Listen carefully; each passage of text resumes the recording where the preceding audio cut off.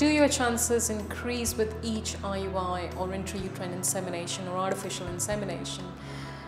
Many patients starting this journey commonly ask this question before especially embarking on insemination. It's interestingly, there is a slight marginal increase from one attempt to with each subsequent attempt. However, it reaches a plateau by the time we are reaching somewhere between 4th to 6th attempt.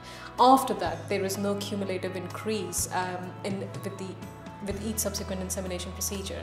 So IUI success rates on an average per cycle, especially with the partner sperm, husband sperm, is approximately 10 to 15%. With donor sperm, it tends to be around 20%.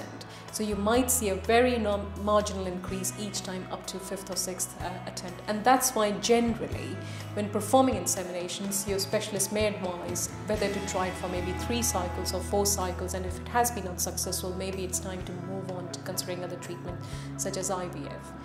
To improve the success rates, again, maybe doing it along with ovulation induction agents may be another way to increase your success rates per attempt.